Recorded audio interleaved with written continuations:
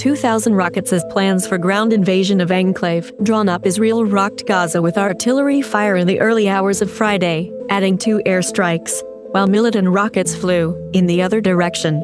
Explosions echoed across northern and eastern parts of Gaza, and many families living near the border fled their homes. It came as the country was poised to approve plans for a ground assault into Gaza, with the idea of drawing up proposals for sign-off by political leaders.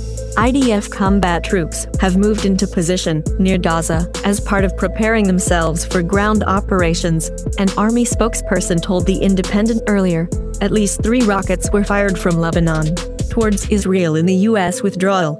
Approximately 120 military and civilian personnel from Israel as the security situation worsened. Militants have fired some 2,000 rockets towards Israel from Gaza in the last few days, according to the IDF.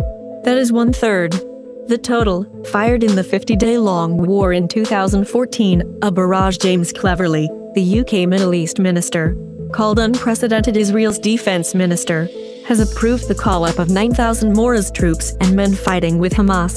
France's President Emmanuel Macron is concerned by the escalation of violence between Israelis and Palestinians and has called for a definite reset of negotiations between the two sides, the French presidency has said.